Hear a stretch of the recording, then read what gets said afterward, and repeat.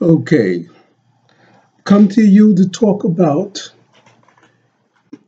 sin, sex, and race. So this is the article. This is from a 1952 Jet magazine, 1952. Okay, and page 5. The story, there you go, a story about this man who was was a white man in 1952, out from Earlham College in Indianapolis, Indiana. Of course, he wanted to marry this black senior. She was 22. He was about the same age. And he was out. This is 1952. I'm going all the way back there. Okay? And that was a black woman and this white man. She wanted to marry him, and he wanted to marry her. Okay? And now we can go another story.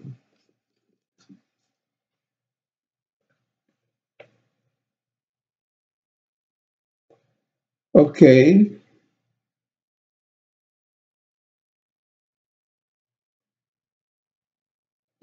Okay, this other story about the German brown children. You almost always hear about the German brown children. Now, this story on page 15 is that they were having a hard time in the U.S. for the mulattoes from Germany. There's black servicemen who went to Germany during the war. They were about 3,000 mulattoes because they left behind with the German women. And they had a time to place those children. And now you get this other story, page 12, about Seresi Karma from Banshunaland. Banshunaland. He was ousted from his country. That's him. He was ousted from his country because he married this English woman. So he was the king of Basunaland. This was 1952, before they even had independence. So he was ousted. And now, let's get to page 8.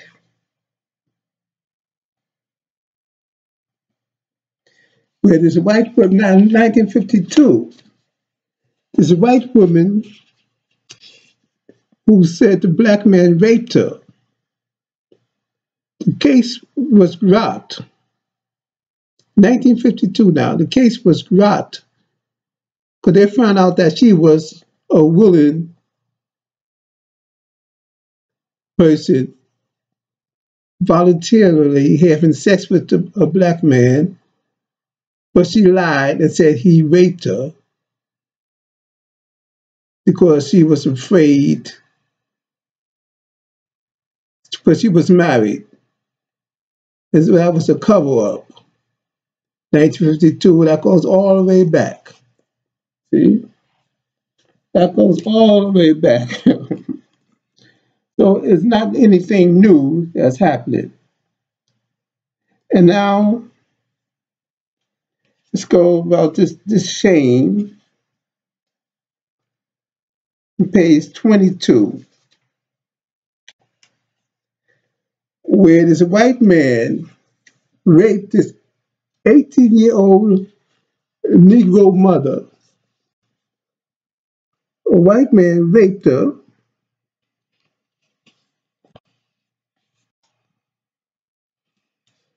But they had a 16-year-old black youth to hold her down while a white man raped her.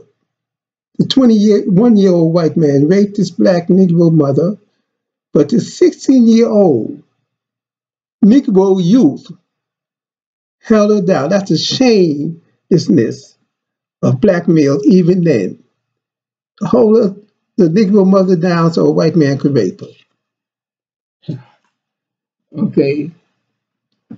And now this article from Ebony,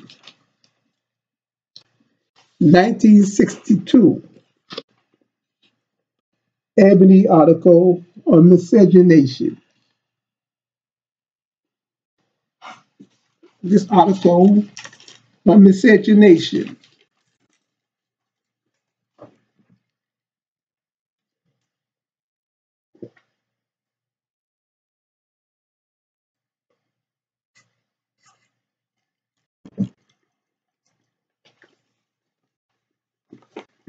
By Lerone Bennett.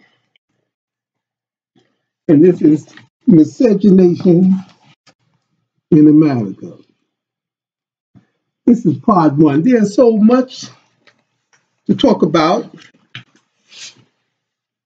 so much. But I'm going to start with miscegenation. There's other articles I want to speak on. But let's start with this, sin, sex, race.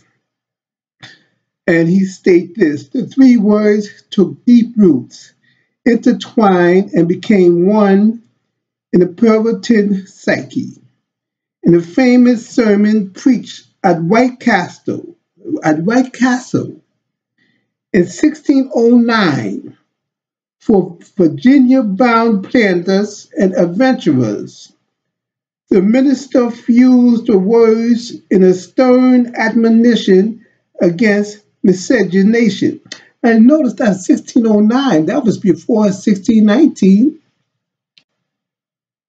From Genesis, he summoned the figure of Abraham, who left his country and his father's house and migrated to a land God had prepared for his seed.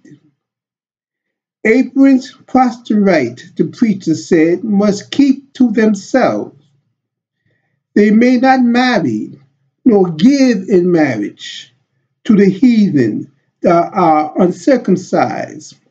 The breaking of this rule may break the neck of all good successes of this voyage, whereas by keeping the fear of God, the planters in short time, by the blessing of God, may grow into a nation formidable to all the enemies of Christ. It was easier said than done. And he said that in 1609, before 1619. And that's what we have to do. Keep to ourselves to be a powerful nation. For us to be a powerful nation, because Almighty hate for us to mix our seed with those others. But that is just part one. Part two, tomorrow.